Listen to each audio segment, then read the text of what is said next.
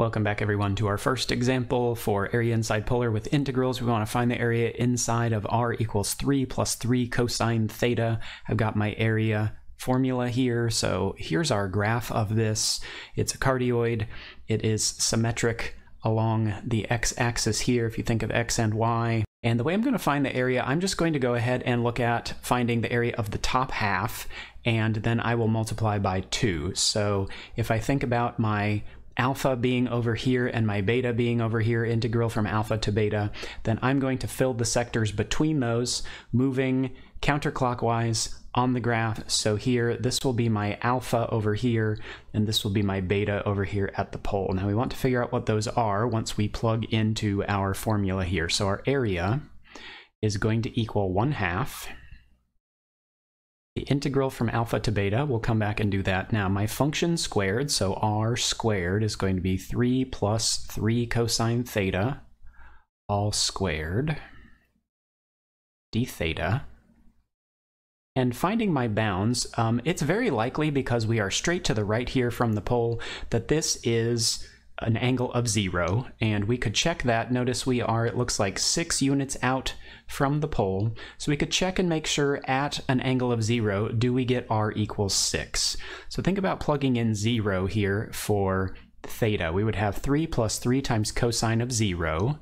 Cosine of 0 is 1, right? So that would give us 3 times 1. We'd have 3 plus 3, which is 6. So this is definitely 0 out here. So we get an alpha value of 0. Beta value, you can tell beta is where we are at the pole. Beta is going to be when r is equal to 0. So if I want to find beta, I could certainly set this equal to 0 and solve. Let's go ahead and do that. So if I say 0 is equal to 3 plus 3 cosine theta, and I solve this for theta, let's go ahead and subtract 3, so we'll get -3 is equal to 3 cosine theta. We'll divide by 3's, so we'll get -1 is equal to cosine of theta. And where does that happen the first time on the unit circle? Well, it happens at theta is pi, right? So here, theta is going to equal pi. That tells us that our beta is pi. We'll be integrating from 0 to pi. And now that will give me just the upper half here. Remember, I want to multiply by 2 to also get the area of the lower half. So we'll take 2 and multiply everything by 2. Now here, the 2 will get rid of the 1/2, right? So let's go ahead and write this down. We'll have the area equals the integral. Let's go ahead and distribute this. So I would get 3 times 3. I'd get 3 times 3 cosine theta, which is 9 cosine theta, plus another one of those when I distribute. So I'd get 18 cosine of theta. And then this last thing squared, we would get 9 cosine squared theta. Okay, all of these are easily integrated.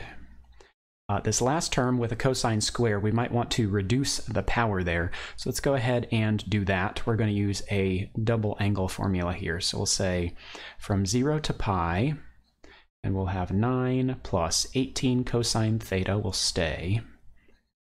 And then here, I'm going to actually have plus 9 times 1 plus cosine 2 theta over 2 from your trig integrals. If you remember integrating an even power of sine or cosine, you'll need to use double angle formula there. Okay, we want to be careful. You cannot bump the 2 out as a 1/2 in front.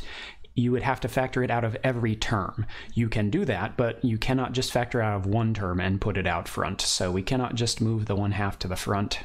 I'm going to go ahead and leave it in here. So I will have 9 plus 18 cosine of theta, and then splitting this up, 1/2 times 9, I would have 9/2, plus I would also have cosine 2 theta over 2 times 9, so that would be 9/2 cosine 2 theta.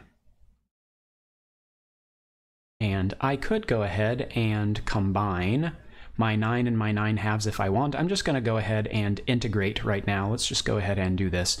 So my area is going to equal integrating d theta, so 9 d theta would give me 9 theta. And then integrating 18 cosine theta, integral of cosine theta is sine theta, so we would get plus 18 sine theta. Here, integral 9/2 would be 9/2 theta, plus, and then here we have the integral of cosine 2 theta. Remember, since we're taking the antiderivative, the reciprocal of 2 will come out. We'll get a half that comes out. So I actually get 9/4 sine of 2 theta. And if you're not sure, then you could certainly do that by u substitution, that last one if you needed to. Evaluating from 0 to pi.